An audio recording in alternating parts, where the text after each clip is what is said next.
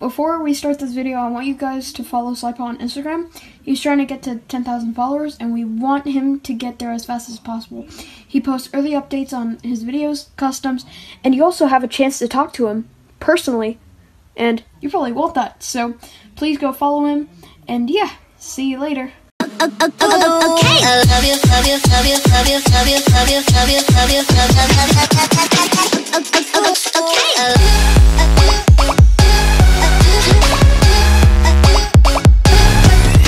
Yo, what is going on, guys? Sly here, and today I'm going to be showing you how to make a Freddy FrostBear plush using a blue Freddy plush. So yeah, let's get started. So the first thing we're going to do is cut out this muzzle using my de-sewing tool, and we're going to replace it with this fabric. And yeah, let's get to it.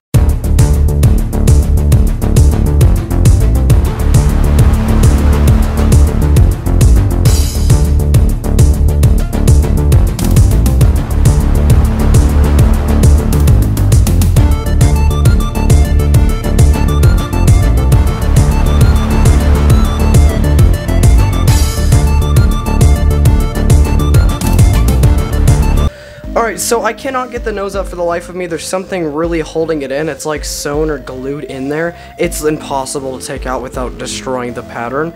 So I'm gonna just use this thing and cut out the pattern with the blue fabric. Yeah.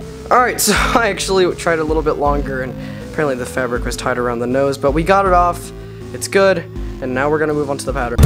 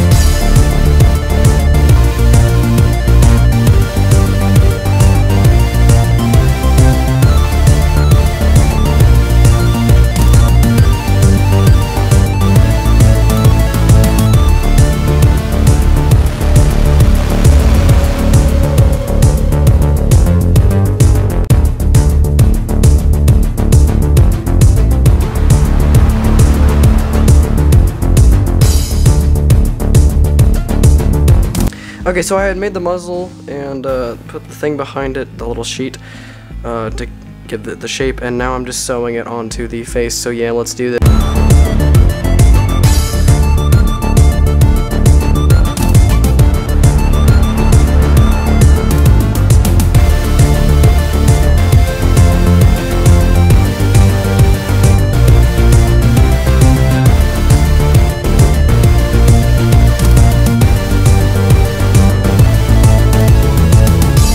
Alright, we're done with the mouth. It is all sewed on. It looks pretty good.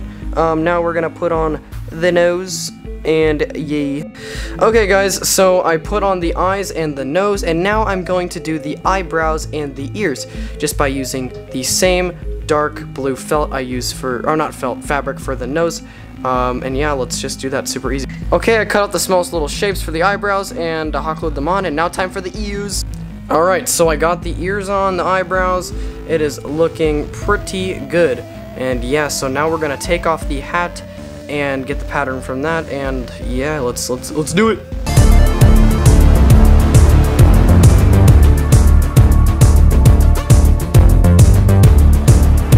Okay, so I got all this cut out, and I'm gonna put on the hat using the same dark blue fabric I used for here. So yeah, let's do it. Alright, got the pattern for the hat cut out, and now I'm gonna sew it together and slap it on top of his hat.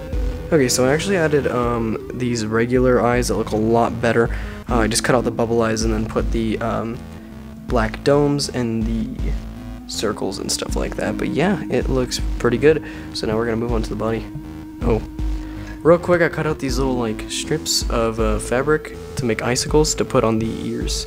And yeah, that'll go there, and then we'll do the mistletoe on the hat and finally move on to the body.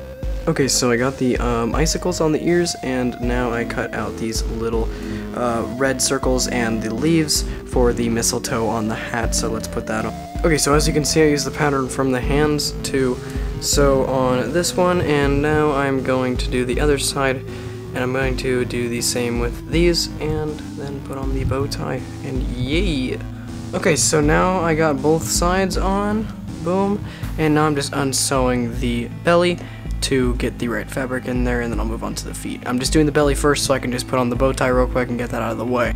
And just like that, the stomach is glued out and on there, and now let me put on the bow tie. Boom! Okay, I got that foot on, and now time to do the next one, and then, last thing we need to do is the icicle. Alright, and that is the feet. Now we're just gonna do the icicle, and we will be done. And just like that, we are all done with Freddy FrostBear. This looks pretty good, not even gonna lie. Got his icicle on, everything looks really, really good. So yeah, guys, if you did enjoy this tutorial, it's one that you guys can do pretty easily if you do want to follow along. But if you did like the tutorial, make sure you guys do like and subscribe.